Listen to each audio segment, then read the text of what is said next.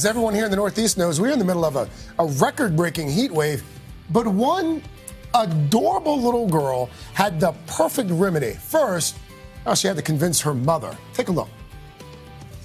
Can I get ice cream today because it's a hot, hot day? Ice cream today? Yeah, because it's a hot, hot day.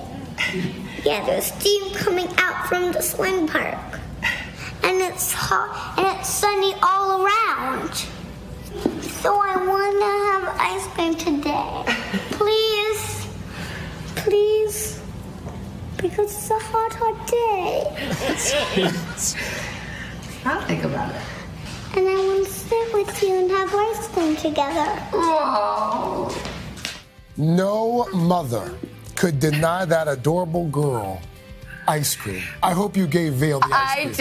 I did. That was my daughter, Vale. She really sold it hard, and Twitter was so funny. Everybody was saying she made convincing arguments. She backed it up with evidence, the steam, the sunny all around.